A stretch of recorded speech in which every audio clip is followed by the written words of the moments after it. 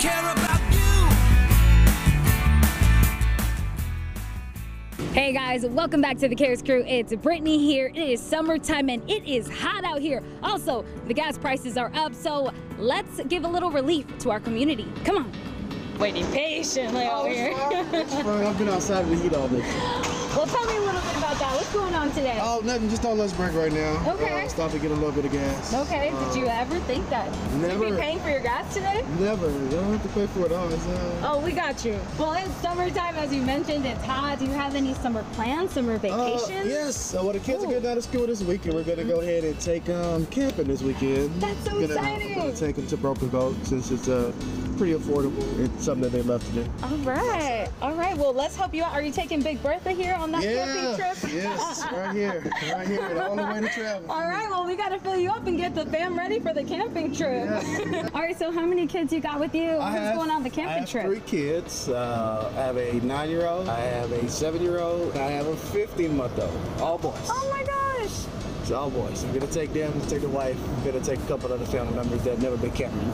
Are you going to add a little splash of glamping in there? No, not this time. We're going just tent, sleeping bag. All right. I'm going to see how long my mother-in-law can riffle for. How is this going to help you guys out to get you going on your trip? It's going to open up a grocery budget just a little bit more since the trip itself is not that expensive. But now, you know, maybe be able to cook a little something different and experience it in that way, do a little more fishing, maybe get a new fishing pole for the kids for doing so well in school. What's your go-to dish when you're camping out there? The best thing is hamburgers, because you know it's easy, it's simple.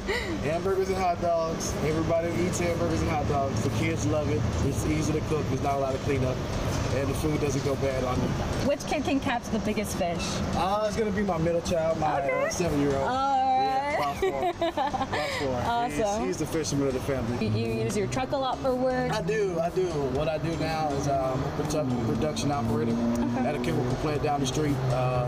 So it does take a lot of gas because I live on the other side of town. So literally 100, almost $200 every week or so with school, bringing the kids to school and then coming to work and then going back down. So yeah, it gets pretty costly, especially right now at $3 a gallon. It's pretty rough. Like, it's still going. All right. I'm trying to tell you guys, like, you don't have to go all the way. It's okay. No, we're fine. Oh, yay. Finally.